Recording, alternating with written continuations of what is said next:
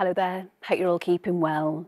So a bit of a grey, grotty Thursday for many of us. You can see on the satellite and radar picture from earlier.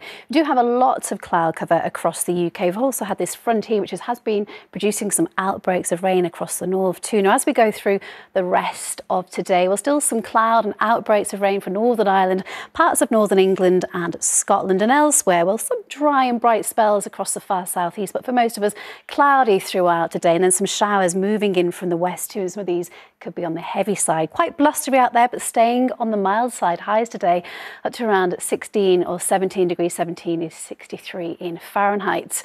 Now, throughout tonight, this rain continues to push its way northwards, and there will be some dry, clear spells for a time. But then you can see here more cloud and rain working its way into the southwest. But it will be another mild night, especially across the south. Temperatures there staying well into double figures. Bye-bye for now. Hello again, hope you've all had a lovely Sunday so far. So a changeable setup as we go through the next few days or so. It will be staying on the mild side of our temperatures, well above average for the time of year, but turning cooler towards the end of the week, and we are expecting some fairly wet weather by the middle part too.